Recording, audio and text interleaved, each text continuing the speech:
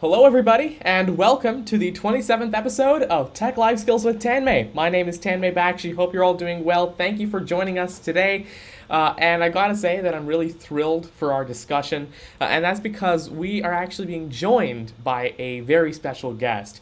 He has, personally helped me so much along my journey of not even just learning and building tech, but so much more around that, right? Helping me get the confidence to actually work on what I believe in when it comes to the world of tech. And of course, he's also someone that I've had a lot of fun with as well. His name is James Arcieri. He's my mentor, and he is the global digital advisor at Microsoft. As a matter of fact, James was actually one of the two people to actually ever reach out to me and sort of offer me guidance and advice back when I started working with this machine learning technology. Now, he, alongside Timothy Duncan, actually, who you may remember from the blockchain episode a couple of weeks ago, were my very first mentors. And so throughout the years, I've had the opportunity to learn a lot from him, and so I'm excited to finally get to share his goldmine of experience with everybody on the show today as well. We're going to be exploring all kinds of things from, what it means to mentor somebody, why that's so important, the value of networking, how as an engineer you can be more connected to your end users, and so much more. And of course, we're going to be answering your questions from the live stream as well. So if you're joining via YouTube or LinkedIn or Facebook, feel free to put in your questions in the live chat, and I'd love to go ahead and take those up with James as well.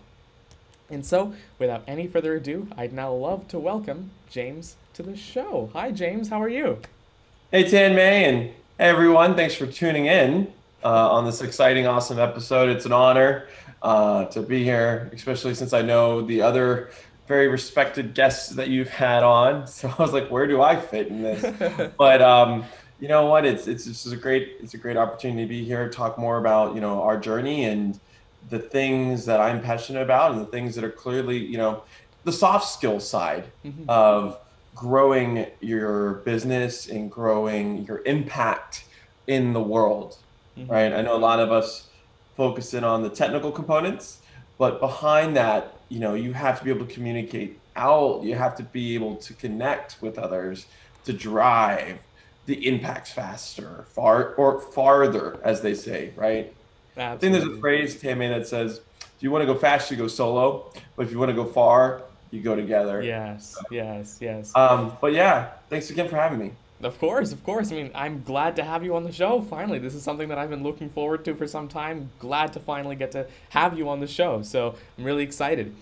I mean, I first of all totally agree with what you just said there. That's actually one of my favorite quotes. I believe someone I know that I work with, their email signature has that quote, and that was the first time I'd seen it, and it means so much, right? Because you're right in the sense that technology, especially, I mean, as a technologist myself, I gotta say that it is actually really, really easy to just get so narrowly focused on just advancing technology that you sometimes even forget about why you're building that technology in the first place, Mm. right? Like, what are we actually doing with the tech? Whose life are we impacting? Whose life are we making better with that technology? What problem are we solving, right? So I feel like that is definitely something really important that we should focus on, and I'd love to sort of hear your thoughts on that as well.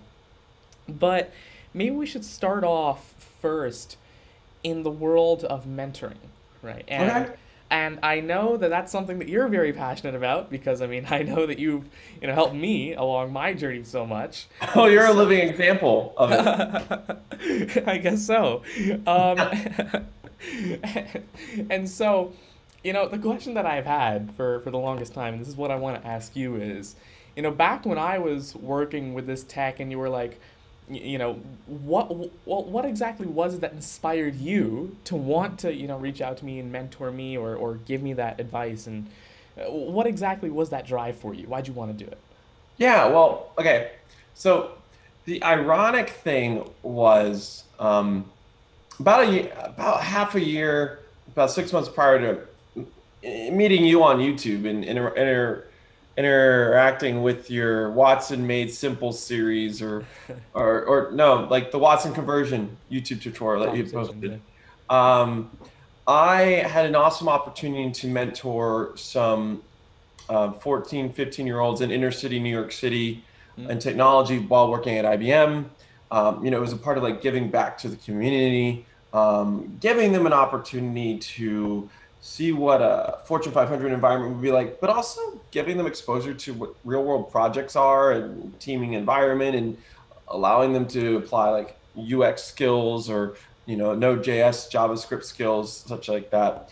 And I knew that you know it your age doesn't limit your potential for growth. I think your curiosity does. Mm-hmm. And what I really enjoyed about them was they were just curious and they were willing to soak up information. And you were similar to that, right? You were clearly had a desire to learn and a desire to share. And but to reach out to you, and the reason why that was so important with me is because I saw that if mishandled at such a young age, right, with these younger students, it can negatively impact their experience with big tech. It can negatively impact their experience with role models, with leaders that are supposed to be proper leaders. And my first thought was, okay, here is someone that is super smart, super bright, right? So, bring the ego down for a second, right? Referring to you. And I was worried that the big machine that is $100+ billion revenue generating company, would just see you for, oh, he could write some tutorial videos, or, oh yeah, he could just write on our blog, whatever. And I'm like, that's not what he needs to thrive. It's not what Tanmay would need to grow. So my first one was to protect. I literally reached out to ensure that you were protected from the big machine, because I just knew how they worked and operated. But then secondly, I reached out to you because I wanted to ensure that the tools that you were playing with were the best tools that we had available to you and to others. Because, our dog food at the time was not the best tasting, right? There were things, it's the thing with any new technology, right? We were releasing stuff, and you have to release stuff to the public to quickly fix it, right? And find out what the flaws at scale are. So it's just the nature of the beast in that situation. And you were on the cutting edge and playing with our cutting edge technology that we had just posted. And like literally the next day, you'd be like, I just observed this.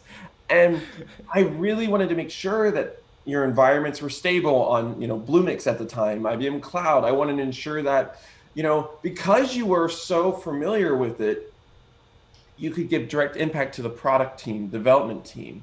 That was for me.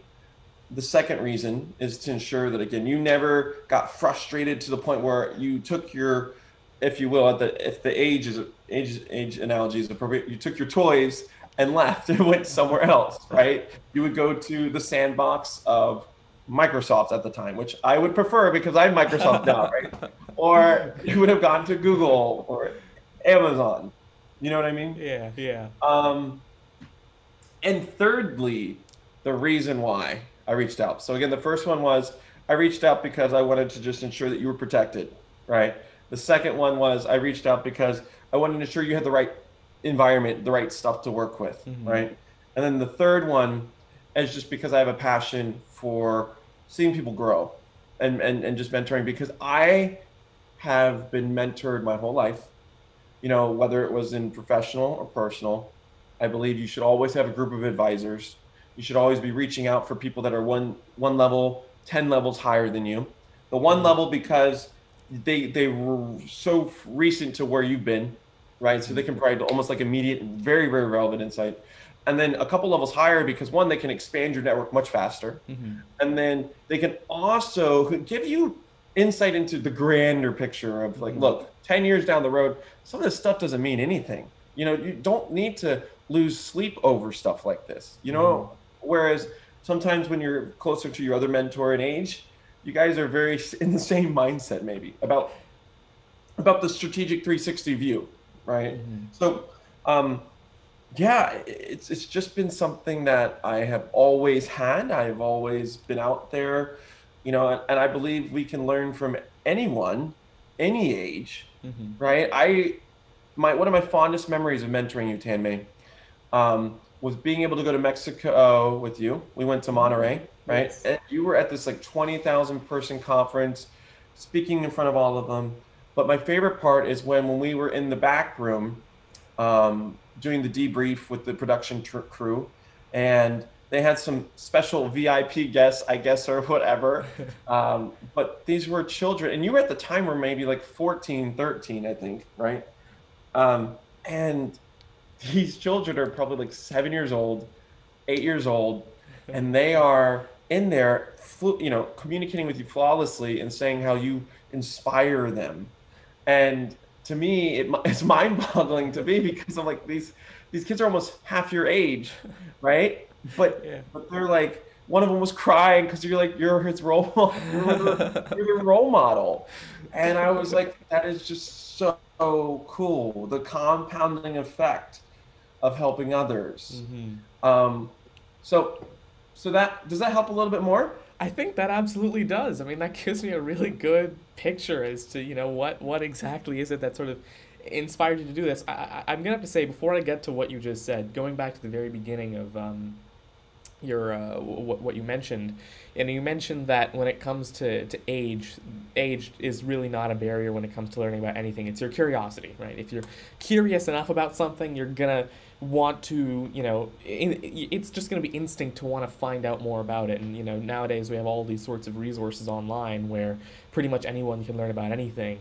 I mean, I feel like even the Tech Life Skills Student Special kind of proves that, right? We've had so many students on, from like high schoolers to people who've just graduated university, and all of them have that one common link of they're just so passionate about tech that they end up learning about it, right? Even if that's not something that they learn through school or through some sort of other educational institution.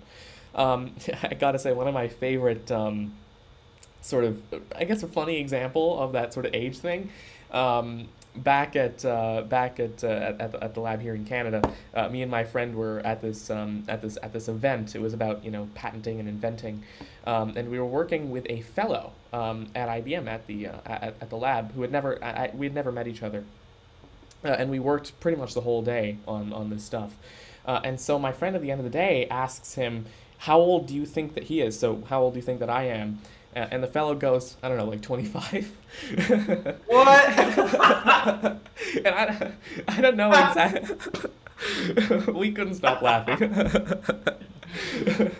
So, so yeah, age is definitely not a barrier. I will say, right? As long as you're curious, as long as you're passionate, you will be capable of learning more than enough about what it is that you're passionate about.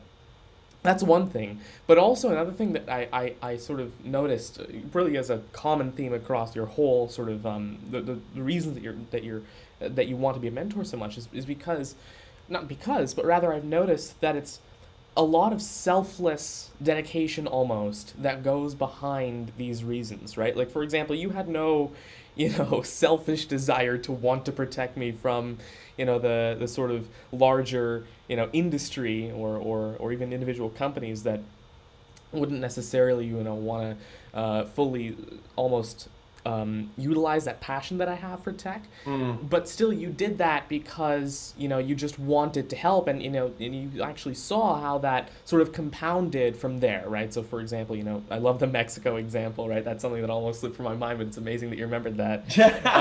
But, Well, I still remember Mexico because the minute we land, you're like, I need butter chicken. And you're in Monterrey, Mexico, and your hosts are like, I don't think there are any Indian places in Monterrey, Mexico. Let's look. There's one place that sells butter chicken.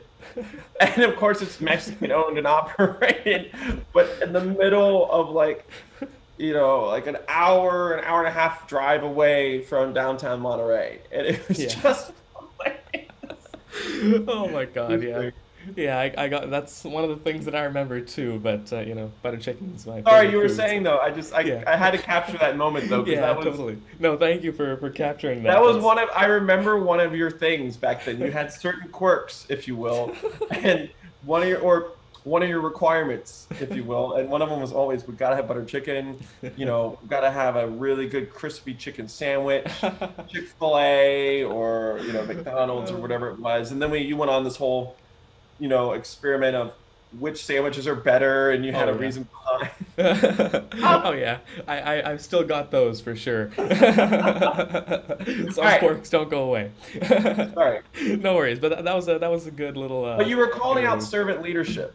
Yes. Actually, if you were gonna, I don't know if I would call it me being selfless, but I think it roots down to ultimately just a servant leader. And I think that um, I've just been, I don't know, I guess it grows up, because I grew up, younger, and at times I was bullied when I was, grew up because I was that awkward kid. And for me, when I always see younger people that are going out there, pushing themselves out there, Hmm. especially, in an age group where you going and stepping out amongst your peers is not usually acceptable, Hmm. right? Everyone's like, you shouldn't be coding, Tanmay. You should be going and playing and doing Yeah. these other things. I remember how many times people were like, he needs a childhood. He's not gonna Yeah. be normal. Or I'm like, what? First off, what the heck is normal in the day and age? Let's just stop trying to force that societal idea on him, right? Now, if you're talking about social skills, if you're talking about the ability to communicate, you were doing that already. You and I had a similar path in one way. My dad was the leader of a congregation of a church. And for me to talk, I would have to sit around and wait for my dad to close this church every day or whatever. And I would go work and have to talk to the adults. Hmm. I'd had to learn to talk to people much higher than my station at very Hmm. much times and be comfortable with that. And you were very similar. There was very little people, there was very few number of people at your age of 12 or 13 that were available for you to just talk with about the stuff that you were passionate about. So you're telling me that Tanmay needs to go make himself be uncomfortable and dumb down his insight and curiosity because of a person's understanding of what a childhood should look like? Are you kidding me? So I really, like I also reminded people, I was like, a child should be someone that is able to be protected, but also encouraged to go after what they're curious about, and explore that the with the idea that it's okay to fail. There's grace everywhere. But Hmm. when you start saying the words no, you shouldn't be talking to these older people. No, you Hmm. shouldn't be doing that. No, you should be putting your time here. Hmm. You then lose the curiosity. And I Hmm. think, in all fairness, a lot of people end up losing that. I think Walt Disney ended up saying a lot about this, about how a lot of people forget how to be children when they grow up Yeah. because they're so used to being told no. Hmm. And as a result of that, your creative part of your brain starts to shift and shrink. Hmm. And then your analytical brain, you become so analytical, then you lose your empathy, which we'll talk about later. You'll lose the parts of you that ask why or why not, right? And then you just become kind of like a drone and accept that this is my fate, my Hmm. life. Hmm. Anyway, I probably went on a long monologue for that, No, but that it's was something good. I'm very passionate about because, man, it would boil my my blood when people would say to me, "Tanmay, be, you know, doing this and whatnot." I'm like, what you don't see behind the scenes is a family that loves him, supports him. Your mom, selfless too, Hmm. right? Definitely. Your dad, selfless. Hmm. Your dad's wanted to support you so much that he quit his full-time job. I Yeah. remembered that. Like that was scary for everyone. But your family was so invested in your happiness and Hmm. and your curiosity that that's huge. That's Hmm. huge. And so Hmm. again, for me, and I'd encourage parents or future parents one day is like, try not to project your understanding of what is normal on your child, Hmm. right? Allow them the freedom and the room to grow with support, right? And that's why then, our mentoring became more familial. I think Hmm. your parents even said, like, James is not out to reap benefits financially from Tanmay. James genuinely cares about him as a little brother, and I've always viewed you as a little brother. I think that's one of the coolest things about our mentoring track is it went to family of Hmm. that aspect. I So totally agree. That's Oh, yeah, but I mean, totally. That makes so much sense. And no, that wasn't just a long monologue. That was really valuable because, as a matter of fact, I was about to ask, what makes a good mentor in your view, and I feel like that actually that pretty much hits the nail on the head, right? It's all about that I mean that genuine care that you had, that you wanted to sort of help me, and that sort of not even just sort of ends at me, but then extends out from there, right? And I feel like that really makes an impact in the world in general, right? Overall. And you mentioned empathy, right? And actually, one of the sort of from the reason that you mentioned empathy around people sort of almost forgetting what it's like to be a child when they grow up. right? Yeah, exactly. As a matter of fact, we had an entire episode on that with John Cohn. Oh, I love John Cohn. For Yes. those who are listening, what episode is that? Do you know off the top of your head? I will go ahead and actually get the link and put that in the live Hold stream on, chat. I'll talk. But guys, John and gals, John Cohn was, I don't know if he's still at IBM or not, or retired. Yes. He's retired? No, he's at IBM. Okay. So he's an IBM fellow, and he was on Discovery Channel, but his whole mission statement for the world is called like something about never stop playing, the art of play, and the idea behind that in work you should be able to find enjoyment and fun and have and playful experiences around that, and I think also too sometimes we forget that, or we try to make sure that our whole job is fulfilling that, and sometimes it doesn't, it's not the direct one, but it allows you to have conduits that provide you the fun, right? um, so yeah, John Cohn's really, really, really awesome. He's the type of guy that would wear like these glasses that would have LED writings going across them as he's presenting on stage. I also remember when you keynoted Yeah.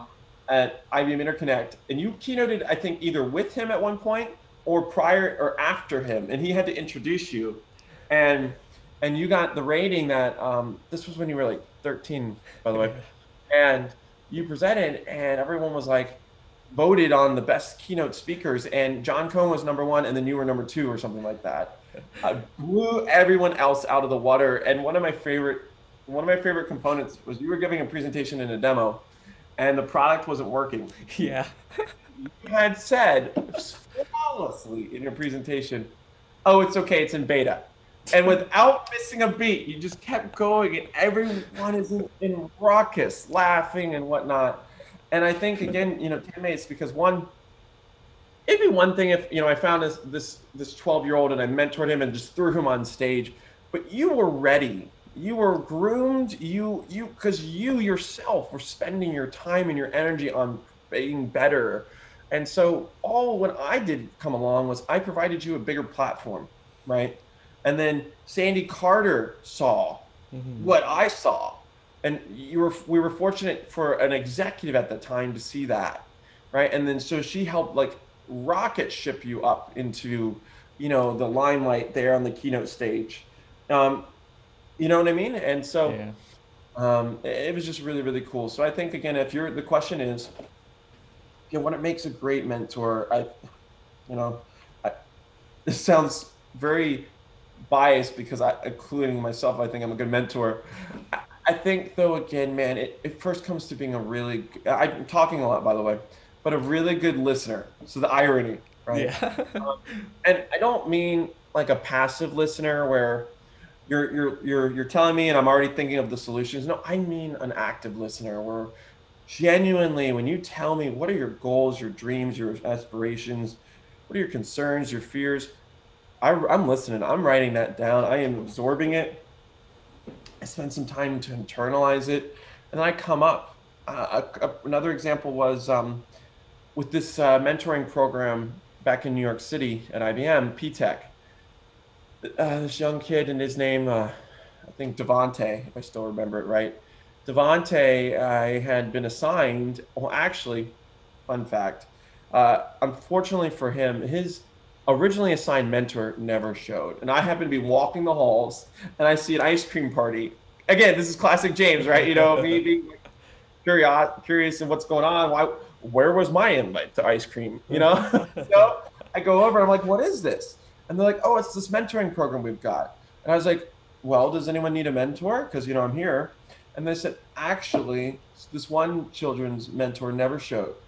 And that honestly could have been the saddest thing for this kid because all his other friends from the same school they're with their mentors talking, and this kid's just sitting there. I'm like, I was so furious with this adult that let this child down. I'm like, how dare you?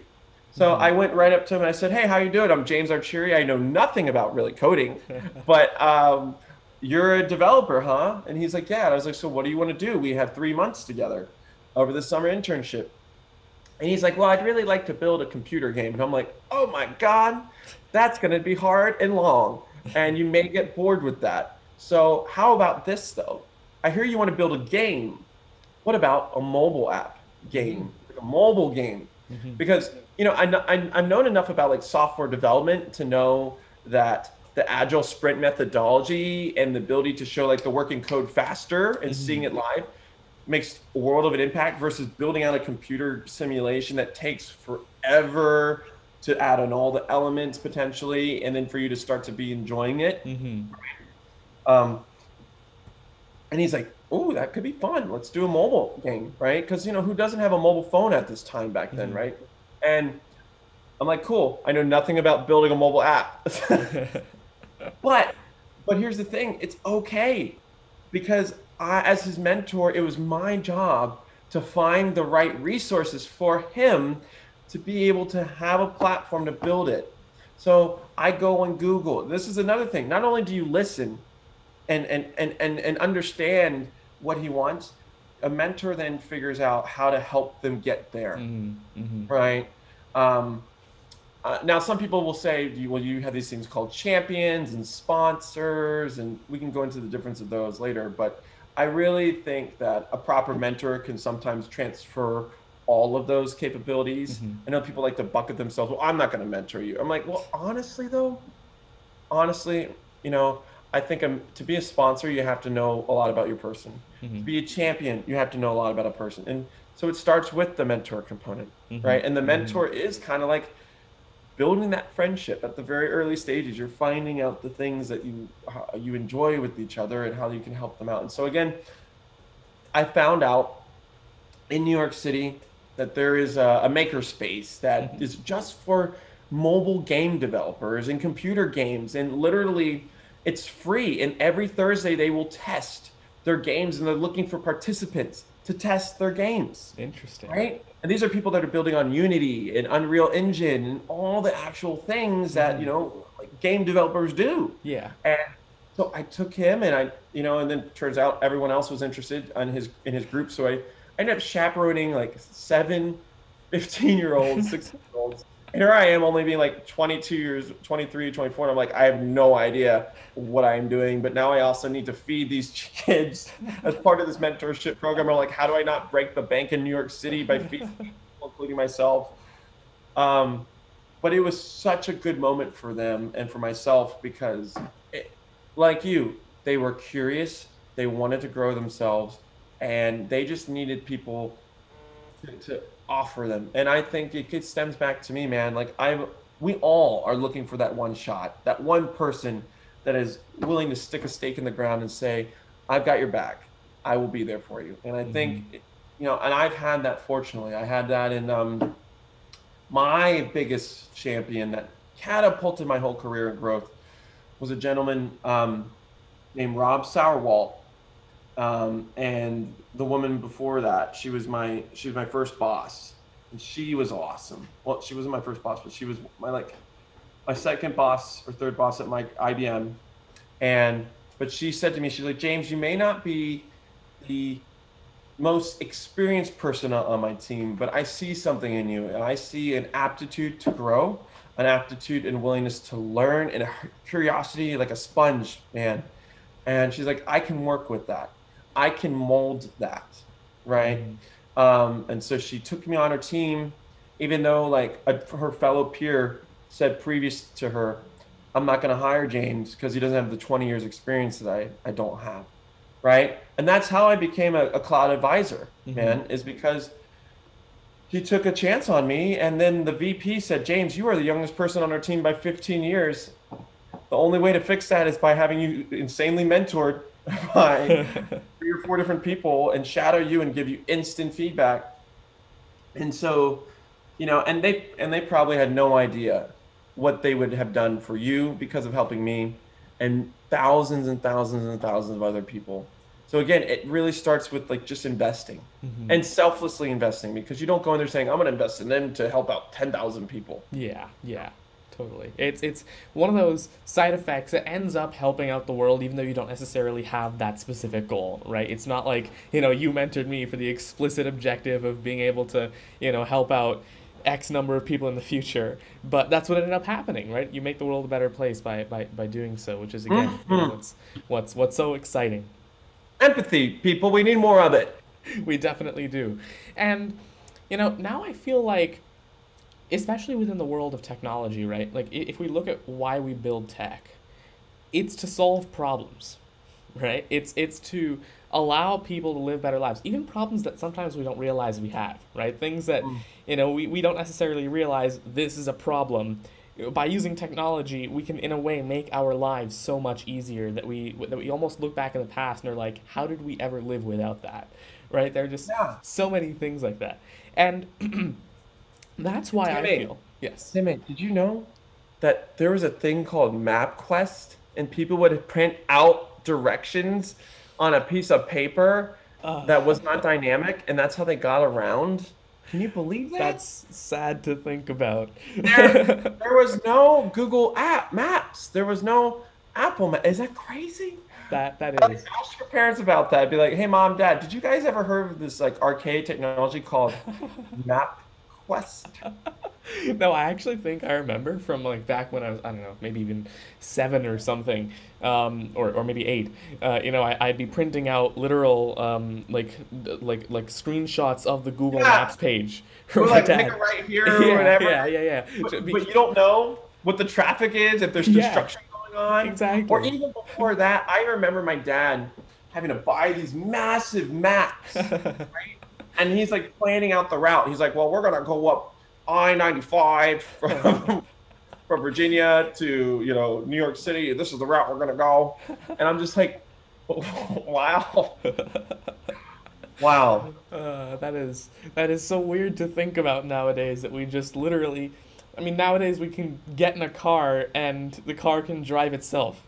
Yeah, So and you could we, stop, and you could be in the middle of nowhere and then ask the car, "Hey, where's the closest restaurant, or where's the yes. closest McDonald's, or the closest bathroom?" And because that type of information was not available on those maps, Oh yeah. right? But it's like, you know what? Boom, done, right Yeah. here. Yeah, exactly. All So pretty much all the information you could need. solving problems for people. Tell me about this. Yes, What? actually. So I mean, what I was about to say is that going back to our point about empathy, if we Talking. talk totally, if we go back to that point about empathy, I feel like it's really important to incorporate empathy in the process of building technology, simply because of the fact that building tech is about solving problems, and unless you can empathize with the user and the problems that they face, it's really difficult to build good technology solutions. Well, So, yeah. I would say at the end of the day, the thing that I've always remembered is technology is just an enabler. Hmm. It enables humans to achieve more. I think you've even quoted that before. So Totally. maybe I'm quoting you, uh, or maybe I'm quoting the Microsoft's mission statement to achieve more, empower people everywhere, which is actually what it is. But it's true though. It is about enabling you, myself, do more, be more, reach farther than we were able to reach prior to Hmm. it becoming in our lives. Not to cause more friction at all. You know, Unfortunately though, there are some negative side effects. I don't know if anyone's seen the Facebook dilemma, the social dilemma that Facebook came out, or Netflix came out with on Facebook, about how maybe we shouldn't have all this information about each other. Maybe we shouldn't have certain things that cause relationships to strain because they see this world and like, oh, I want that, and you know what I mean. It's unfortunate, but going back to your point, I agree. Technology is all about enabling, is about empowering others. Hmm. So, where do we go with that thought, though? Where are you going with that thought? I guess where I'm going is that, I mean, and I gotta say, this is something that, even I've almost been a victim, not a victim of, but something that I've succumbed to as well from time to time, is that, especially as engineers, right, it's really, really easy to sort of almost forget about the user and be like, okay, this technology is really interesting. We're going to develop this out and we're going to see where we can apply it and sort of go from the technology back to the user, which doesn't really work in a lot of cases, right? Like I've actually personally seen, at different companies, like I'll actually take a look at some of their interviews that they'll have with clients about different software that they've built. And the clients will come back to them and be like, the software wasn't built for us, right? It's not built for the kind of people you're interviewing. We know nothing about data science, and this is asking us all these sorts of questions, and it's having us interact with this kind of interface that we don't know how to interact with. And so I guess, and of course, there are actually quite a few different questions coming in from the live stream, so we'll get to that in a moment as well. Ooh. But I wanted to ask you, from your perspective, how exactly can a technologist or an engineer actually stay that well connected or empathize with the user? And I feel like it doesn't even just end at the technologist, right? We can't just silo it to them. As an organization, really, how do you think that process should flow so that in general the org is more empathetic towards the people actually using their software or their hardware, whatever it is that they're building? Great question. So, how can an organization ensure that the people that are using it or doing it feel like it's meant for them? I think, or build out a culture, I think is what you're calling out. Well, I think ultimately at the end of the day, you have to lead by example. You have to have leaders that are showing the development teams engaging with the customers. So a perfect example for me, I've worked at two very, very big Fortune 500 companies, and I have observed how they both make products, and they do it very differently. And one of them, when I was first there, when we were, man, it was early days, and we weren't necessarily engaging the customers in the development lifecycle process. And so, like, to your point, when we would release the products, some of them anyways, no consumption at all. And it would be great. We would do the greatest marketing campaigns. We would do the greatest, and you would try to draw them in, but then the people would use them and like, this is not for me. This is not for enterprise. This is not what I want. And then I went to this other company and I observed them and I'm like, holy crap, what they do is before ideas even necessarily funded, they would go to potential customers and they would on napkins write out, hey, these are the features we want to add. Can you rank them from 10 to 0 stars? What would 10 stars look like for you? And they would say, had all these features. It said, sorry, I'm drinking sparkling water. So Hawking Rain, please sponsor me. Pacific Northwest. Or people, feel free to send me Talking Rain, Peach Nectarine. It's my favorite. But you would have the customer rank with you through the process, and the customer would say, well, you know what, I don't need all 10 stars. I'm actually okay with 7 stars worth of features. That does the meat for me. That's all I really need, and I'll pay for that. And what you've just done there is you have a potential willing customer that has given you insight on what they need. And then you ask them, hey, we're going to build this out. Would you like to be on the front lines with us, proving it out and making sure that it's right just for you, right for you? The best part is you don't just stop there. You do it with like 10 other customers. You get these lined up, and now you go back to the senior leadership and say, we have 10 customers that are at this scale, this size, that are interested in leveraging this. And we know that if we build these features, not these extra ones, but just these features, it will be sold, it'll be purchased, it'll be adopted and utilized, right? Right then and there, you invest. And you fund that team. You scale up that team. You support the team, right? And that then builds out a culture of a proper methodology. It always forces you to be talking to the customer. And there's a phrase in the world that we hear about it's called human-centered design. Yes. That is literally an example there where you are having the user, the human, at the core of the design process, right? You're validating it constantly in the agile process. So I think as part of building a culture out, you have to set up examples at the leadership. Because at the end of the day, if the top doesn't present down to everyone the core values, then people are left wondering, what are we about?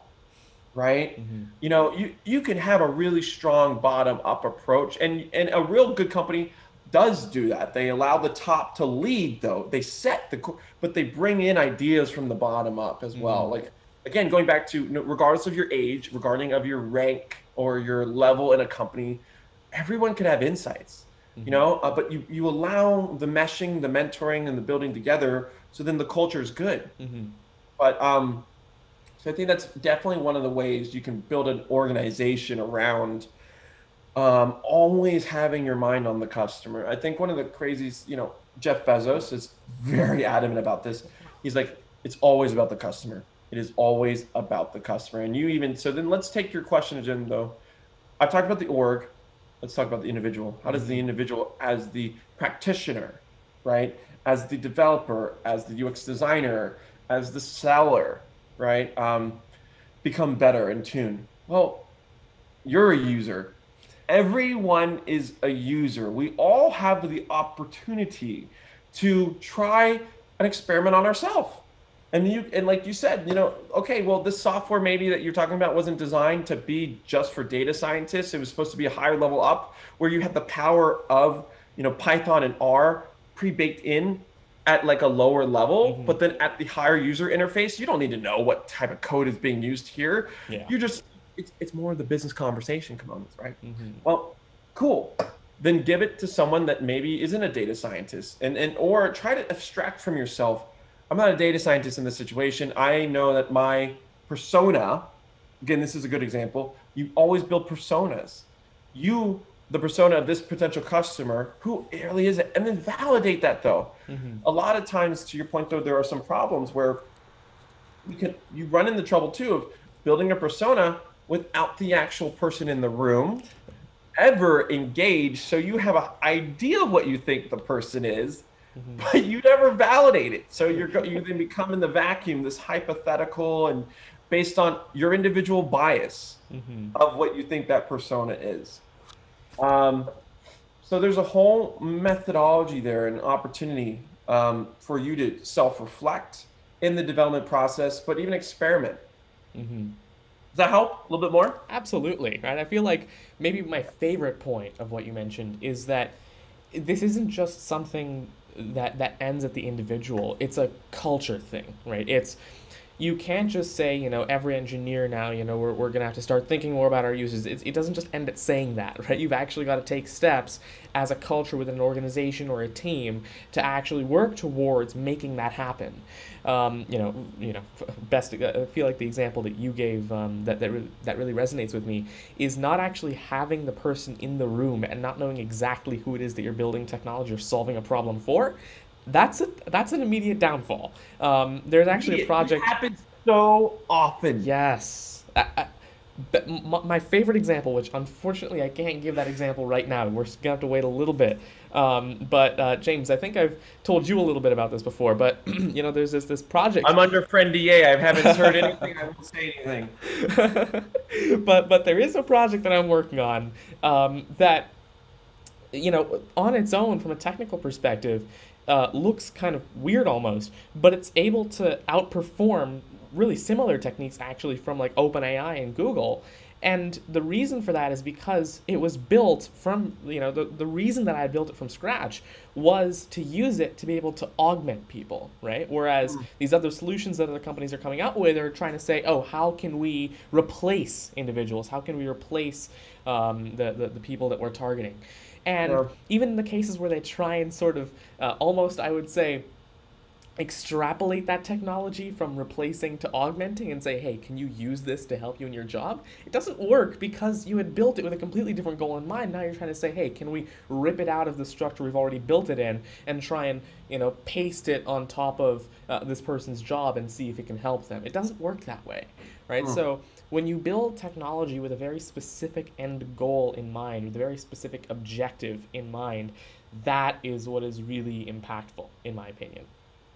And so that's definitely important. And again, at the end of the day, technology is about value, right? It's about the value that it adds to people's lives. And it's also about trade-offs, right? Like you mentioned, James, just because you could add a 10-star feature to a product doesn't mean everybody needs it. Meaning Yeah. you might actually be better off not implementing it if you could do your 7-star features as good as you possibly can get them to be, right? And time to market, Yeah, right? absolutely. Less resources required. I mean, the thing is, to your point, everyone thinks they need something super, super, super perfect and all the bells and the whistles. Well, sometimes people don't. They don't need all that. Like you look at the Keurig, it it took the idea of having instant coffee readily available to you. You didn't need like these other ones with all these espresso features and whatnot. People just Yeah. wanted a single serve cup of coffee with as little mess and cleanup as possible, Yeah. right? With lack of the filters, right? Because no one, everyone hated putting the filters in and putting the cups of coffee and grains on that, and it just simplified it, right? It didn't. But then there's people that want the more elegant experience, and you buy these multi-thousand-dollars espresso machines. That's fine. There's a market for that, right? Yes.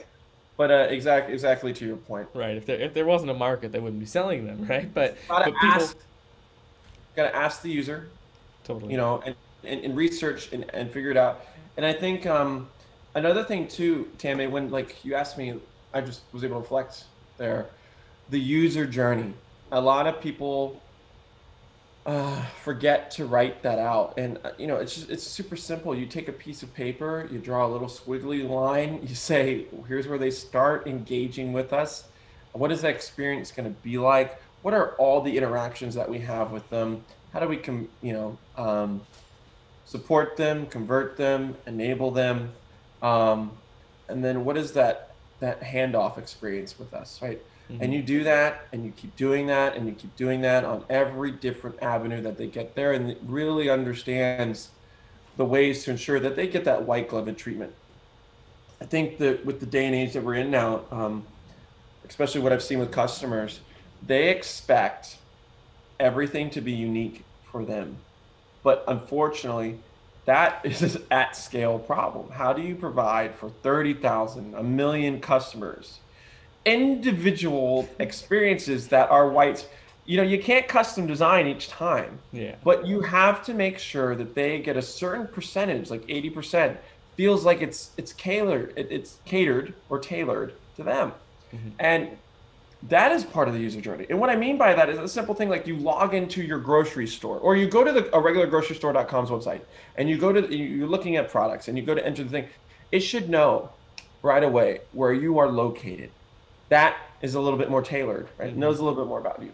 And then a little step further, it should also know that you wanted this item, but this item's not near you. Oh, by the way, here's the next closest item near you. We could add this to your basket Hmm. and have it and then ship it to you if you'd like. Hmm. Wow, that's even more catered and tailored to my experience. I really like this. This builds more brand loyalty. Because but the thing is though, it's a very low barrier to entry. I'm talking about grocers and just this example. Hmm. But that's what I mean by many to the one to the many site situation where everyone has their own. There's thousands of people that log into your website or don't even log in, but at least when they get there it feels tailored and catered to them, like Hmm. you at least are trying to understand them. Yeah. And I feel like that's also where new technology like AI and machine learning can help us out so much, right? 100%. Yeah. It really helps that experience feel better and greater. Like we were talking about the Google Maps component, right? Hmm. And Hmm. I think an example that I really, really like sometimes with technology, whereas I set something up in my calendar or whatever, and because sometimes when I set something in my calendar, I forget it, but then Google will remind me, or Siri will remind me, or Apple Maps will say, "Hey, by the way, I know you've got this on your calendar.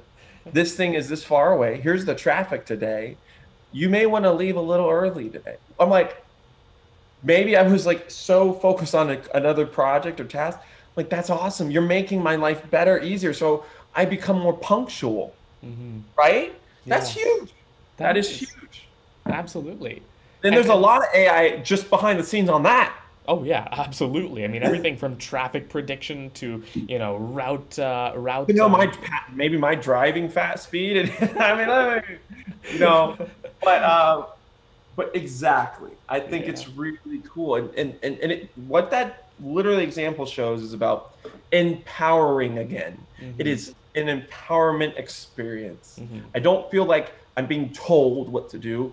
I feel like it is helping me with my brand. It is helping me with the um, responsibilities in my life that I want to take responsibility for and be Mm-hmm. there and show up on time and frequent.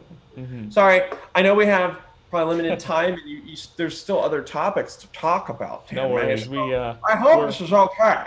Oh no, this is perfect. We're pretty flexible. As a What is matter of what does fact, your audience say? Does anyone have a question so far? yes, actually, I was about to ask. As a matter of fact, Akash just reminded me. What about the live chat questions? But yes, we are getting to those now. All right. Let's go, Akash. Come on. All right, let's start Let's actually. take one or two lives. Let's go. Let's go. All right, let's start out with a question from Akash, actually. And so he's talking, on the point of mentoring, what are your views on self education and being self taught? And also, how should students go about learning different concepts by themselves? And does it give them, and also I would assume, why is it important to give them more freedom in the way that they learn? Okay. First off, there was a lot of freaking questions in there, Akash. So shame on you. I'm kidding. All right. So Tammy, you'll have to keep me honest to make sure I answer them, okay? Because I can't see Sure, them in front of me. sure, got it. Well, I will go with the last question he asked about the freedom. So Akash, you probably noticed I got all this energy, and you're like, man, this guy cannot stand still. I know, right? Okay. So I have ADHD, right? It is in theory considered a learning disability. And so here's a very interesting thing that I learned that my parents share with me, and statistics will prove, is that when you are in your transformative years, you're still in it, Tanmay. The transformative years are from 0 to 18, right? How you experience creativity and the freedom to create just projects you for the rest of your life and how you handle problems. Okay. And so what I'm getting at is in sometimes the public school systems, not all of them, but in some, most of them frequently, again, you're taught to teach at scale. You are not taught to teach the individual. You are taught to teach 30 students at a time. You're taught to teach 100 students at a time, and you do standardized tests. And don't get me wrong, you have to standardize things when you are doing at scale, but unfortunately, there are very individuals in that process that have very unique learning styles and behaviors. And so my mom, we were fortunate enough, but we didn't live off much. But the point is, my mom, until 8th grade, homeschooled me, right? I was homeschooled Interesting. like yourself. I was homeschooled until 8th grade. I could have a foundation of how to learn, of how to, read and write and speak and do all these other things. Right. And also, I I had my first job when I was 12. By my own accord, right? I went and worked at an auto shop, and I think that's very valuable. Granted, people say that's child labor. Okay, whatever. Back in the day, the 1600s, 1700s, 1800s, even the 1900s, people were working and getting apprenticeships. They were learning things like responsibility, showing up on time, the value of integrity, hard work. I'm not saying they work full-time jobs at all. I worked like an hour a day for 5 days a week or something like that, or 2 hours. It at least gave me something else to understand. And so to your point, Akash, I believe it's super important for the figures in your life, your parents, your brothers and your sisters, and your friends to help support your curiosity. But let's say you don't unfortunately have that. Well, then, okay, there is this awesome thing called the internet, and there's a huge community out here. I'm assuming if you're watching this, you have access to the internet. Unfortunately, there are a lot of people that don't. So I can't talk to that right now. I am talking to the people that have access to the internet. There are plenty of mentors out there. You have to just go and ask. Do not be afraid. Do not be afraid of the value you bring to the table. You, as a human being, have value. Trust me. End of story. Right then and there. That should be your bar at the bare minimum. Okay. Going one step further, yes, you have to self-taught, self-curious, because no one's going to teach you this stuff. No one's going to necessarily going to shove it down you. I think the worst thing you can do is ask for a mentor and they give you advice or they give you things to do and you don't do it. Then you stop losing that person as an ally and a mentor. It happens, right? Like it's just because it's like a friendship, and if you're not going to hold your end of the bargain, then why are they going to keep trying to, invest time and energy? I have had people that have asked me to be their mentor, and I have tried to mentor them, and they weren't following up on their side of it, and so I had to cut them out of that sphere because my time and energy is important too, and I should allocate it to people that want to learn and grow. And so, like, I give time to you, Tam, and I give time to other people because you want it, you take advantage of it versus the people that could care less, right? um so I think his first question, or his last question, was what is your thought process on, how do people get self-taught and educated? Was that That his last actually question? that did answer. I mean, I would say the umbrella of questions that he was answering. But actually, he asked another question, which was sort of Okay. an extension to this one, which is the one that I want to get to now. And he's saying, according to you, for a student in technology, what should their mindset, approach, qualities, and skills be like? So it's a pretty, again, Oh, open-ended, wide-ranging question. But I would say, um, objects in mirror differ. Uh, do you know what I'm talking about? Um, like on cars, sometimes old yeah. cars have like a reflection, and it Yeah. would not. Honestly, there's no right answer to becoming smarter. I mean, the first step is just you got to be curious, and then you got to have action behind that. Inactivity is the worst thing you can do, right? You have to be active. And the reason why, and active, curious, reflective, because activity for the sake of activity doesn't necessarily make you move forward. You could just be spinning your gears. You have to reflect. You have to say, okay, why am I hitting friction points? What are the friction points that I'm Hmm. hitting? What is holding me back here? So I think it is a cycle of curiosity and reflection with activity, right? Hmm. I remember IBM used to, in the design thinking process, had this like infinity loop, and it Yeah. was about observe, reflect, action, right? And it was just but you need to live with that because honestly, those are the skills that we need to teach children: to be curious. We need to teach children that you got to go out and get it. I'm not saying you dog eat dog, throw people under the bus. No, don't ever do that. You have to help other people out. And that's not me necessarily promoting like socialism or anything like that. I'm just talking about the greater good, like help others out. Because once you get to the top, there's a lot of people that helped you get there. There is very rarely has anyone ever done anything of greatness solely on their own accord, Yeah. right? There was somewhere that opened a door for them or gave them a book or gave them insight or whatever. So skills, curiosity, you got to encourage it, teach it, right? Skills, and again, how you build that curiosity is you allow them to make mistakes Hmm. and you help them learn from it, but you don't scold necessarily. You incentivize them to be more curious. You give them a room of grace. You allow them to be reflective. Taking time to reflect is a thing that people forget to do. And Hmm. a simple thing about that, Tanmay, is at the end of the day, a gratitude journal. Hmm. Just something simple like that. And it builds out a muscle in you about pausing, Hmm. reflecting. Um, because again, sometimes people just work really, really hard and will just put their head down and just be like, I'm going to make this work. And you don't want to do that because you get burned out Hmm. and then your relationships get strained.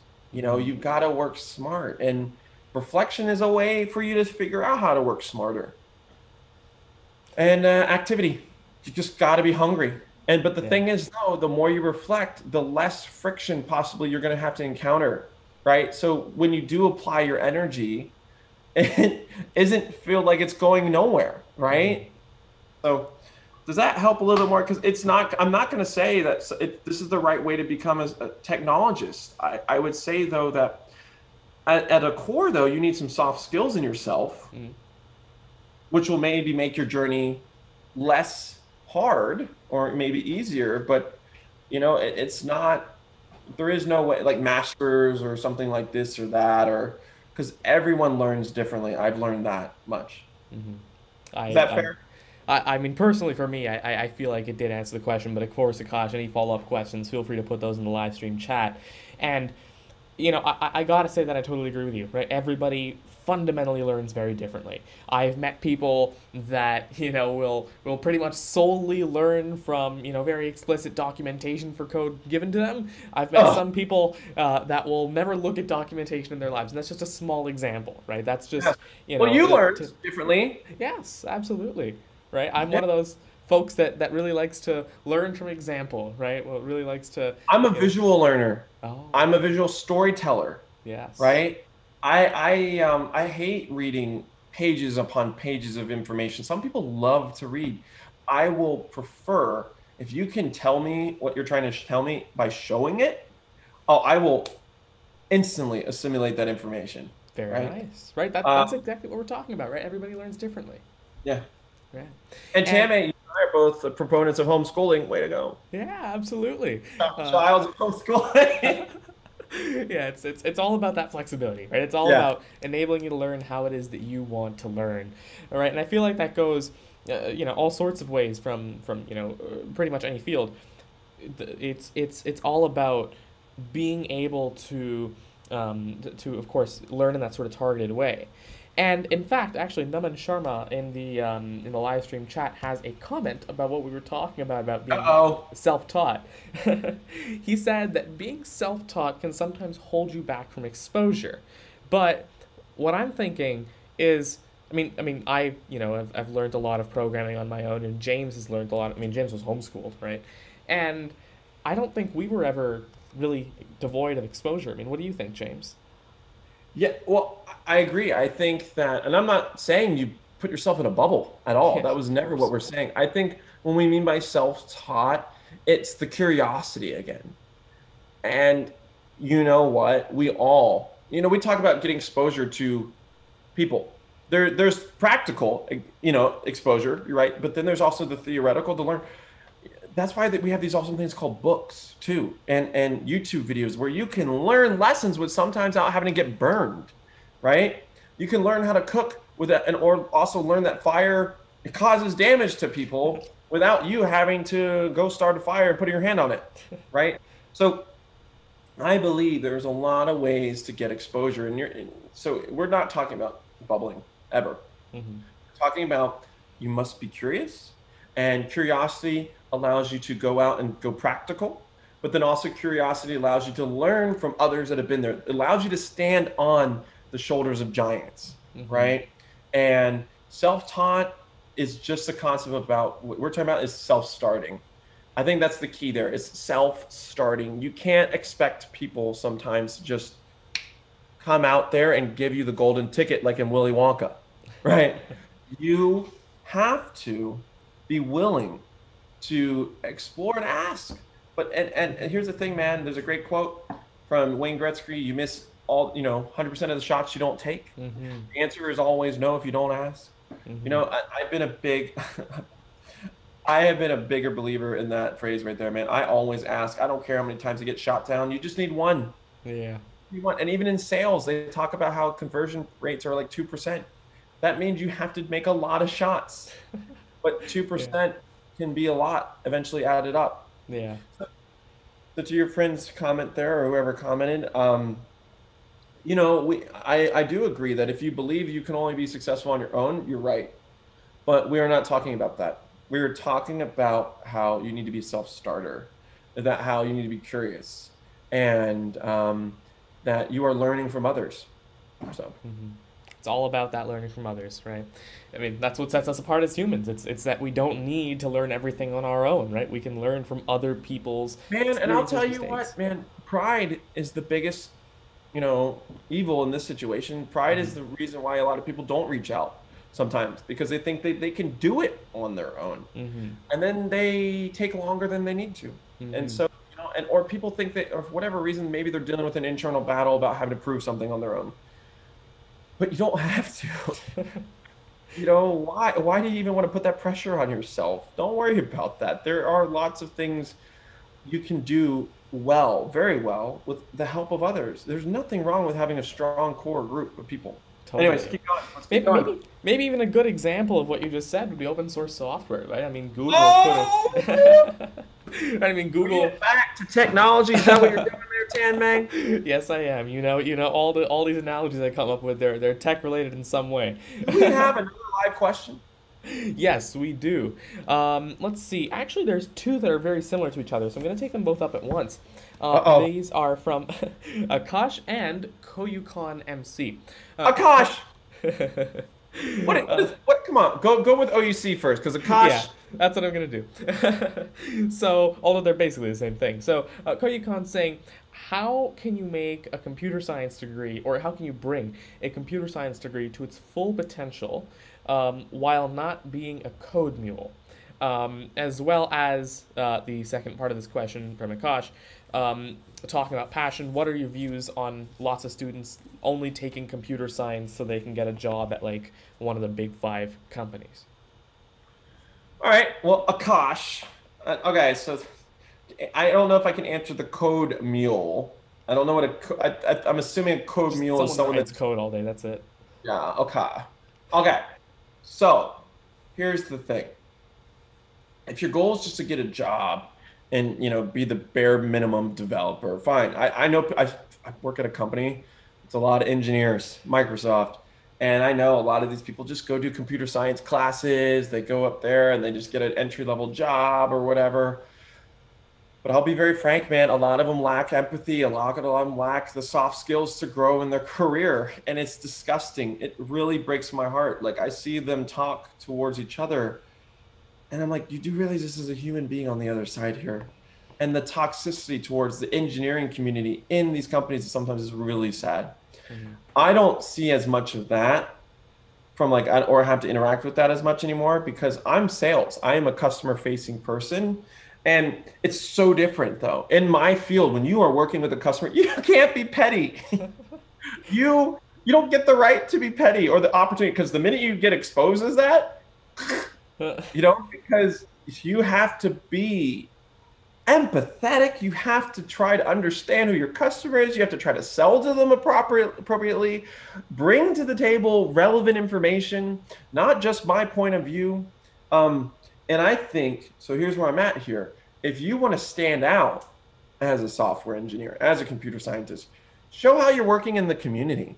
Show how you are being a leader. And I don't mean necessarily the head of the hackers group or the head, because that's only again forces you to stay in your bubble. You need to go outside your bubble. I was an undergrad. I was a part of a Christian organization that was Korean. So and I Korean. But again, they're human beings. Why not? I was part of the School of Business Leadership Community for Information Systems Operations Management. I then did stuff mentoring in college. I would also mentor again younger generations through the Lego League, through junior achievement. There are so many things available to you to help out the community that doesn't just rely on that. And I look back at Steve Jobs, and Steve Jobs even said, he's like, we do not want people that are just CS degrees.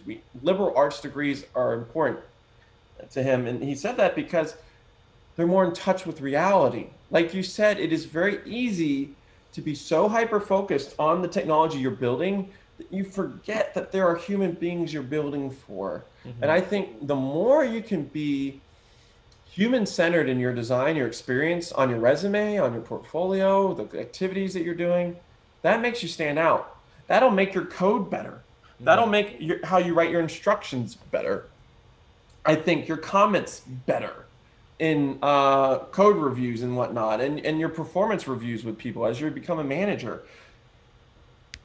I think that'll help.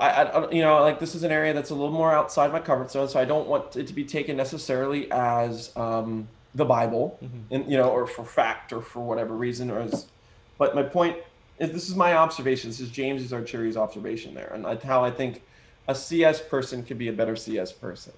Yeah, I mean, first of all, I feel like that's definitely very valuable because what you said is really not necessarily specific to technology, although it is tailored for that. It's even just more general, right? Don't stay within that bubble of yours, right? There's so much experience that you can gain from other completely different industries that you can then apply to technology, that it's almost weird just how much you can transfer between fields, right? I feel like we don't give ourselves as humans enough credit. We are really, really good at transfer learning, which is something that machine learning is terrible at. So I'm tying it back into tech. All right, so last question that I want to ask you really quickly. This is a question from Hrishika on the live stream chat. She's asking, how can you go about learning when people are discouraging you instead of encouraging you? Well, great question. And unfortunately, there will always be people discouraging you, regardless of where you go in life. Mm-hmm. And I don't mean they're just going to be like, "Ah, you're dumb" or something like that. No, they will push in work. Perfect example. I'm in sales, and supposedly we're on the same team to try to sell to the customer, to win and help them out. And you will have people be like, "I don't think that idea is going to work. I've tried it before. It's," and this is not making fun of a woman. This is me just making fun of a person that's annoying. I'm just, and they'll be like, "It's not going to work. It's frustrating. No, I tried this before. We shouldn't do it." I'm like, just because you've tried something before doesn't mean it was done the right way. Yeah. And you know what? You earn the right to show and prove it. Let your actions speak for themselves. Don't let people's opinions dictate your view on what you think might be right. Like, go and prove them wrong. Mm-hmm. And I'll tell you right now, there will probably be more supporters for you than detractors. You just have to find that circle of supporters. And it just happens, unfortunately, because we are all humans and we are flawed, and even the best intentioned people will give negative advice at times. Mm-hmm. Walt Disney, perfect example. He was going to build Disneyland. His wife was like, "Theme parks are dirty, amusement parks are dirty, why are you going to make one?" He's like, "Mine's not going to be." But exactly, but here's the thing. She loved him, and he loves her, but she had a biased understanding of the vision. Yeah. Right? And Walt could have been like, "Oh, you're right. People aren't going to want." No, Walt knew what he wanted. Mm-hmm. He knew what the experience was going to be, his vision of what the experience was going to be. Yeah. And it doesn't mean he cut her out of her life. No, he showed her. He led by an example. This goes back to the self-taught. No, we mean self-start. Mm-hmm. Self-start. Be curious, reflective, go be active about it. Mm-hmm. But you are very great and right. And this is why community is so important. And Tanmay has a community of supporters for people out there like you.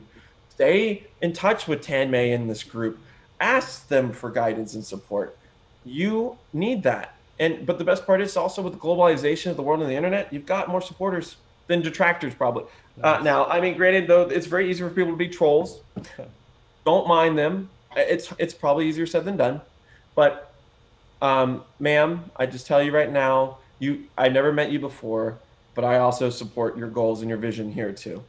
And thank you for asking that question. So, look, you've got a champion in me, James Arcieri. I'll root for you. I'm just proud that you're here, and I hope that you go and crush it. I mean, I'm sure that definitely is going to help her out a lot. So again, any more questions, feel free to put them in the chat, and dust off the hate, girl. Dust off the hate. Yep. Sorry, I gotta say, I'm having fun. No, it's good. It's good. I like it. This is gonna go in a best of Tanmay teaches real. Sorry, Tanmay TechLifeSkills real. but yeah, I totally agree with you. Any sort of questions, or whenever you do need this sort of support, you got all the different resources online. There are always going to be people that you can find that would love to help. If it's related to tech or even anything around it. There's definitely my channel, and feel free to reach out and we'd love to I hate plugging this early, but I heard Tanmay was creating a thing called Tanmay Bakshi's Army, and it's it's a community where you can be subscribe into for support. I think that's the key clutch there. You've got to support there. Tanmay, you should tell them later about the financial implications. Like $1 a month or $1 a year to be a part of it. But no, the point is though, Tanmay is bringing together a great group of people like yourself that are interested in growing, and there's power in that. So Precisely. Thank you very much, James. And I know that I said a minute ago that this would be the last question, but there is one more that I want to take up. This one's from Vijay. He's asking, I'm in final year IIT Delhi, and I want to pursue research in quantum computing, but how good will that pay me back in the future? So, I don't know. I'm not a quantum guy. I know. So I'm gonna I'm gonna do a quick note on this one actually because I feel like this is a really interesting question. That is that um, the thing about research or even fields in general like quantum computing is that they're definitely in their infancy. But let me tell you something. A lot of people would view this as, where am I going to get a job? But I would view it as you have the opportunity to make an impact in a field that's currently still growing and is still being, solidified. Nowadays, with modern computing, things are very rigid because there's just so much built on top of it that it's really hard to go back to the bottom and just think, what's actually happening at the very fundamental base. So it's hard to do that. And so, actually, now that I'm looking at the live stream chat, yes. Tammy, I want to add to that. You brought up a great point. I think back when blockchain was just getting started, and a lot of people were like, meh, it's not going anywhere. But the people that spent some time and energy, even if they only had 6 months of understanding of it, they got invited to go speak at conferences. They go to be like the top blockchain leads at startups or whatever, and where at. And so my point there is, I'm not saying that's going to happen to you, but the point is, when you get in at the early stages on anything, the best part is then your age doesn't even matter because it's about the years of experience there. You're not dealing with SAP integrations that have been around for 30 plus years or you know what I mean? Yeah. You are at the early stages of understanding this technology, and people will start to view you as a thought leader, and then your age no longer becomes an issue. Precisely. I totally agree. Also, just a quick correction. I just looked at the thing. I misread the live stream chat. This is not from Vijay. This is from Shivam. So thank you for this question, Shivam. But also, yeah, I mean, that's exactly what I mean, right? Like today, if you were to go to, Microsoft, and you were like, there's these many, improvements we can make to the Windows NT kernel powering Windows 10 because, we've learned so much from Linux and Unix and these other operating systems. You can't really do that because there's just so much built on top of Windows that the cost of switching even for that bit of advantage that would then pay off in the future, just that initial cost is too great to justify that large switch. But again, within a field like quantum computing, you have that opportunity to say, we're still pouring down the concrete, right? So we're still building those foundations, and it's not as much in its infancy as you might think, right? I used to think it was way more in its infancy than I do today, right? We see IBM promising they're going to have like 1,000 qubit quantum computers in a couple of years. Microsoft's doing some fun work. Google, Amazon, pretty much everyone's doing some fun work with quantum, and so it's possible we're going to get some genuinely useful ones soon too. So. Very, very, very exciting field, I will say. So good luck on your journey working with that tech. And so this was an exciting discussion, but one more thing. Uh-oh. This is the fun part, all right? So what I'm gonna say here, so the Tech Life Skills audience is incredibly diverse, right? We've got all sorts of folks. We've got developers. We've got we've got people from business, people who are students. As a matter of fact, Sacely actually right now is asking on the live stream chat, speaking of students, can you give me some motivational words to encourage especially those at a young age to study programming? Not me. That would be you. But because you were the one that started at a young age to learn programming. I'm not going to say programming. I'm going to say encouraging words. And if you decide to go be a programmer, awesome. Look, at the end of the day, there's a lot of things out there. And the only way to understand what works for you and what doesn't work for you is to go explore and read and experience and try. Be a trier, be a doer, be ever curious, because the world will fill you with so much joy if you truly are always ever curious. There will be moments where you will get the haters, the detractors, the blockers, It happens, but you're not alone. You are never alone in that. And there are more people that will want the best for you than the worst for you. That is a end of story. No debate there. I promise you that. Never met you, whoever you are, but again, support, cherish you. I mean, maybe not financially because I'm not your uncle, but I will always be there to provide a happy little word or a phrase or whatnot. And if Tanmay needs the James cheerful minute of the day, we'll start recording those. Tanmay, seriously, we should start doing little minutes. We got to do that. We got to make the James Cheerful Minute a Day app, right? You open up your phone in the morning. You know First what? thing you see. Let's do it. We joke, but we're actors, we're doers. We need something like this, okay? That's a good point.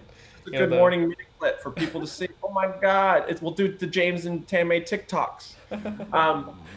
But why? But I'll entertain your question for a second. Why programming? Okay, look, I'm not a programmer. It's not for me because of my attention span. I tried it. IBM gave me all these opportunities to learn. And yeah, part of me wishes I had done it, but I would never be a developer in my life. I just can't. I am such a people person. My personality lends itself too much to be a presenter, to be a problem. So I am a problem solver though. And I am creative. Like I do design thinking, I do whiteboarding, I do storyboarding, I do all that. I break the biggest, most complex generic idea where they're like, IBM or Microsoft and Starbucks. Go figure that out, James. Go figure out what a strategic partnership looks like. And I'm like, what? What the heck are you giving me here? All I know is two different companies come up with an idea, but then that led to a $130 million deal. Mm-hmm. Wow. So over 3 years, right? But that took me 9 months to work on, but it was fun. It was awesome. So, hey, look, I think at the end of the day, you just have to be willing to try new things, figure out why some things are not interesting to you, and then move on. That not everyone should be a programmer. Everyone says we need to make everyone. I don't know. We need everyone to be the same. Not at all. Does everyone need a certain level of exposure? Yes. Goes back to my point. Expose them to these things for them to find out if they like it or not. Mm-hmm. We're all worried about the day and age of autonomization of jobs and whatnot. That is definitely certain industries are getting autonomized. But I think though, the soft skills, the understanding of problems and people, that will always be there. So. I completely agree there. I mean, how would you answer that question? First of all, I feel like I completely agree with your advice, but just the sort of, the first. You don't have to do that every time because I'm your mentor or your big brother. It's not just because of that. It's because you actually do give genuinely good advice. As a matter of fact, it's not just me. Even the live stream says it. Hey, you heard that? Tanmay says I give good advice. Sorry. Go ahead. It's not just me. Even Naman on the live stream just said you're a great life skills teacher, James. So you're not just hearing it from me. Oh, Tanmay, don't forget to plug in my websites.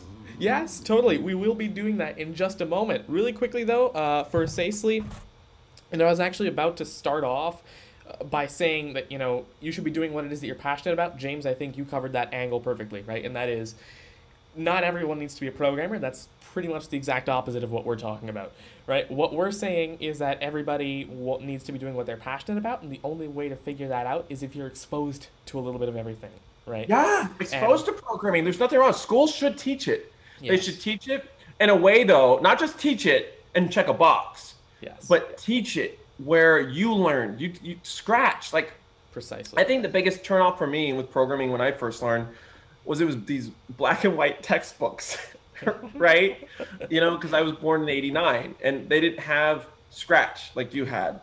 I thought it was really cool. If I had been exposed to robotics like kids were, 10 years ago, 8 years ago with the Lego, robotic little tool that you scratch almost to, God, I would have been building those sets all the time. Because I built models, I built Lego kits, I built these like Gundam models. I would have done that so much of my free time, but it is what it is. And I don't regret the life that I live today. And so I think though, it has to be though at that age in a fun, way where, again, they see they're solving a problem. They're not just coding for the sake of coding. It's the same thing with me. Like, people may not realize this, but I do ultra endurance events, right? I've done 70-hour endurance events where I haven't slept. Gone to Mongolia, I've gone to Iceland. I will put my body through that because there's a goal. There's an outcome designed around it. It's the team building. It's leading groups of people. It's building a yurt in the middle of the night. It's swimming across this lake in freezing water or whatever it is. But there's a reason behind it. There's a reward system. There's the medals. It's the the self-discovery of how tough you are. But if someone tells me to go run for 24 hours nonstop and there's no reason behind it, I'm not going to do that. You know what I mean? Some people, they're masochists and they'll do that, but that's not the majority of the world. And I think, especially for children, they are outcomes based. They like, why? Why am I doing this? Yeah. It should be fun. Back to John Cohn's point. Exposure to programming at a young age should be fun. It should be like our first video of Watson Made Simple with Tanmay Bakshi. You showed people how to control a drone via a chat feature. Yes. Right? It wasn't just, hey, we're going to build a chat and talk to people. No, I'm going to show you the power of chat and how it can control and fly a drone or order a pizza. Like, that was fun. Like, it was a creative way. That's the whole point. Yeah. Keep going. Sorry. No, not at all. I mean, I feel like that's, again, I mean, it feels like I'm just saying this over and over again, but again, your advice really just is that good. So, I mean, that first of all, that's a great extension to what I just mentioned about, doing something that it is that you're passionate about and starting off fun, right? Sort of my three main tips actually have always been start small, start easy, start playful, right? Yeah. That's really it. And I mean, this extends everywhere. Like, I was at I mean, first of all, actually, you mentioned being able to do things with a specific outcome in mind. Like, I mean, with your endurance events, I mean, I don't necessarily have the physical capability for that. I mean, I'll go to Iceland really only for a keynote. Well, yeah. Which is a sport in and of itself. Yes, it is. But it's fascinating what you do. I'll say that much. So that's one thing. But I mean, this really extends everywhere. Like, there was an event that I was at in London for the Apple Distinguished Schools there. And there was a bunch of teachers and school leaders from like Apple Distinguished Schools in the UK. And my main message in the keynote, actually at the end, wasn't even just about technology. It was just generally, right, as school leaders, their responsibility is to introduce kids to everything, right, in a way that enables them to find out what it is that they're passionate about and to expose them enough to different fields where they can start to transfer their learning across. And that's what the responsibility of a school is. And if technology is this new subject that we've got to start incorporating into that, then so be it, right? That's what I'm going to sort of help them do. But that at the end of the day, we don't want the school or the organization or the institution generally to lose that end goal, right? And we don't want them to lose sight of that goal. So again, to Cecily, thank you for asking that question. Hopefully we were able to answer that for you, and hopefully that was helpful as well. As a matter of fact, I am going to take up one last question, and this one's from Shiva. No. Came in just now, so Shiva's asking, what points do you keep in mind as a developer when you're satisfying different expectations of users? This goes back to our empathy point, I think, a little bit, back what you were saying about like the 10 stars, 7 stars, like the whole way that some organizations deal with actually figuring out what features to put in their products. And actually, one thing that I will say before I hand this off to you, James, I feel like one of my favorite demonstrations of where the value of technology comes in is the phones that we use every day, right? If you think about it, the phones, they have a very specific purpose, and that is to augment our capabilities of what we just do, on the fly with really, really powerful technology. And you'd think that just throwing a lot more compute power in here would make your life better, right? You would think, well, I mean, yes. But, yeah, you're right. You would think, hypothetically. Yeah, you would think that hypothetically just throwing 12 gigabytes of RAM into an iPhone would make your life better because it would be faster, you could do more things at once. Give it also a 30 megapixel camera. We'll plot 4 cameras on the back. It'll make our lives better. But what a lot of people don't realize is that's not necessarily the case. If that ends up making it so you have to, create some sort of trade-off in price, or the battery life of the phone, or the heat that it generates in your pocket, or the size of it in your hand, all these things need to be taken into account. It's not just about raw numbers when it comes to technology. So as a developer, you shouldn't be looking into, and that's why like iPhones today only have 4 gigs of RAM, whereas you can get pretty much any other phone with like 16, right? And that's because it's about the value that it adds, not the raw technical specs. So as a developer, you need to be thinking, when I implement this feature, is this going to help my users? Could I be spending this time somewhere else? Could I be making another feature that's going to help more of my users so that they can live a better life? So I would say that by empathizing with the user, right, and going back to what James said, that is how you can actually keep those points in mind. But James, what do you think? Well, I think again, it comes back to yourself. You can be a user. Ask yourself, whatever you're making, what are the things that it's supposed to do? What are the things that you can measure that it's supposed to do? Mm-hmm. And then what's the wow? Like, what are the wows that it has? Like, what is the impact? And then you ask the validating questions, you go about, and then you can figure out how you go about doing it. Because a lot of times I work with a lot of different product teams at Microsoft, and they try to present me, because they want me to then present to their customer, right? They need me to get to these customers, or me to speak on their behalf to the account team to get to these customers. And they're like, well, let me walk you through my product. And I'm like, do not start with me on the history of Microsoft on AI. Do not, because they love to do that for some reason. Do not start, because they feel like they have to like cram stuff, like to your point, like all this information. It's ancillary. I don't need it. Do not tell me, please, like, what is the history of AI at Microsoft, or go right into the what does the product do. Mm-hmm. I don't need to know how it does what it does. What I first need to know is, what is the wow that it is addressing? What is the call to action for the customer here that is going to help? And if you have not clearly thought out what you are solving for, then you don't know what you're building. Mm-hmm. You cannot build something if you don't know what it's going to do, right? Mm-hmm. Think through it. And again, you don't have to develop code first for that. Write this down on pieces of paper. Run through that first. Because guess what? Less time and energy, less frustration. Because imagine you build this whole product, spend 50 hours on develop work and whatnot, and then the customer's like, nope, that's not what I want at all. And you're like, hand against keyboard. And Tanmay, that's a thing. Totally. And so I would encourage you first, figure out what is that wow that you want to address. Take some time, figure it out. I don't know how old you are or whatever, but there's plenty of time. The guy who, did Coca-Cola was 55. You've got it. You can do this. You can take the time to properly spend on what is the wow. Mm-hmm. Then you can address then how you're going to do the wow. Totally. And that's how you do it. Because here's the thing: development doesn't have to be developing code. Developing could be, a classroom, a class experience. What is the wow that I'm going to offer my students, right? Mm-hmm. How? Then you will then figure out the how to get there, right? If my goal is to delight my students every time they come into the class, I will then spend time thinking, how am I going to do that? Okay.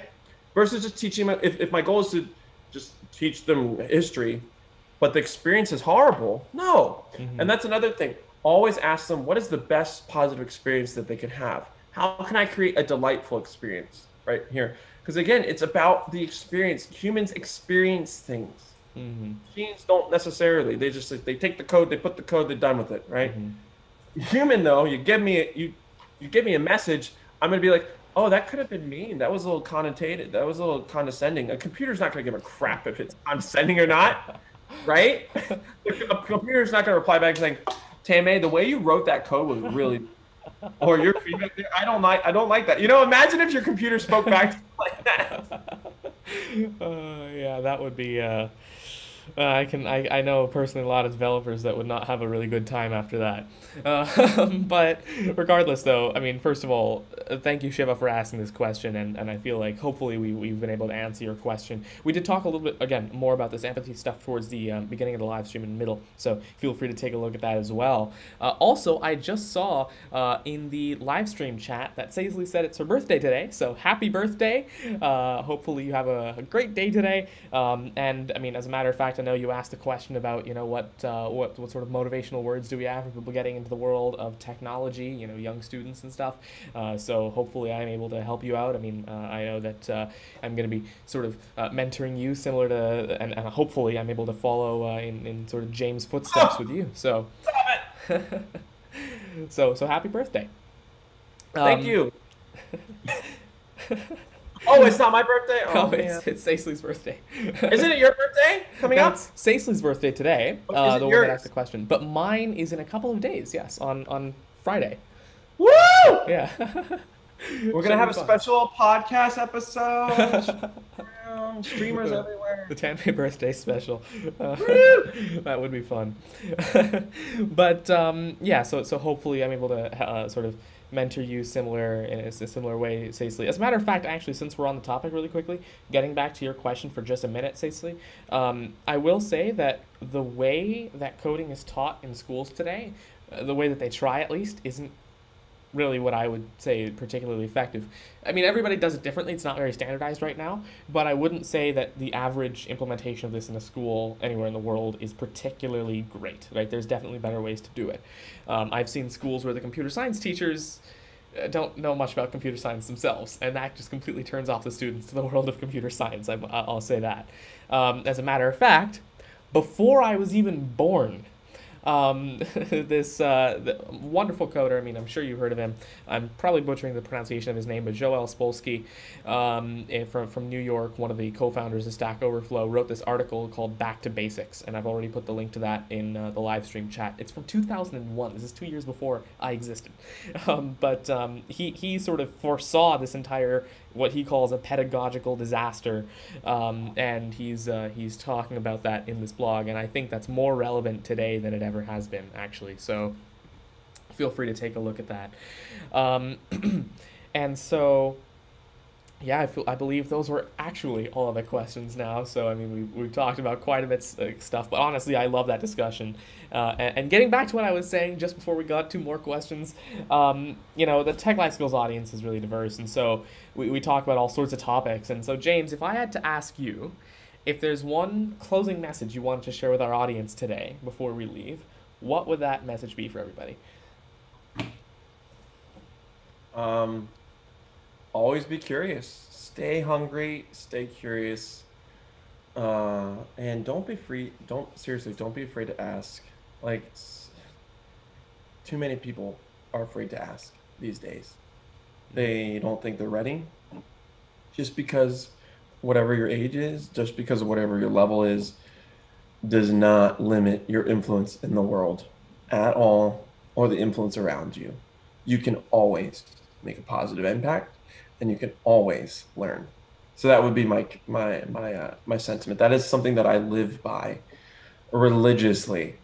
So wonderful. Thank you for having me. So make sure to check me out. James Arcieri on LinkedIn, Facebook, James Michael Arcieri. But for the more like life lessons, check out my website, jamesarcieri.com, and most importantly, my Instagram at JungleJames1. So, because I'm the first, JungleJames1 on Instagram. I really encourage you to follow. It's laughter all around. Very, very, healthy content for you to escape a little bit if you want. It's just humor. It's just real life, fun stuff. So very nice. And I've seen, on your Instagram that common theme of all the events that you used to be able to do, those endurance events and stuff. So if you want to check that out, photos from where I hike, because I'm always hiking in Washington, Seattle. Seattle, Very Washington. nice. Very nice. So yeah, do check him out at Jungle James One on Instagram too. You got to get that trademarked. I know, right? Yeah. So, Tanmay, is that it? Is that everything? I believe so. I mean, we've covered a lot. I will be putting James' contact, all this info, his website, down in the description below, so feel free to check him out if you'd like. So once again, thank you very much, James, for joining us today. I mean, first of all, this was a really fun episode. Thank you very much to everyone in the audience as well, also, for joining us. Hopefully, we were able to help. If there are any questions we didn't get to, feel free to put them in the comments. James and I will go ahead and get back to you soon as well. So thank you very much, everybody. Of course, the Tech Life Skills series is held every Sunday in the morning at 11 a.m. Eastern time, so make sure you join us next week. We're going to be talking about, not going to give you too much of info, but the next generation of networking from a technical perspective, not from a human perspective. So this time we talked about networking from this person aspect, but next time we're going to be talking about like technology. Routers and 5G? You hit the nail on the head with 5G. So Wait, are you guys gonna disprove that it doesn't cause things to set on fire? It's sad that that's something we need to disprove. But what? It's sad that that's something we need to disprove at all. Hey, may be careful. People are listening. They may be on. All right, we'll Anyway, all right. When we talk Keep about it 5G. clean. Take care. Of course. Thank you very much, everybody. Thank you, James, and goodbye. Later, little brother. Bye.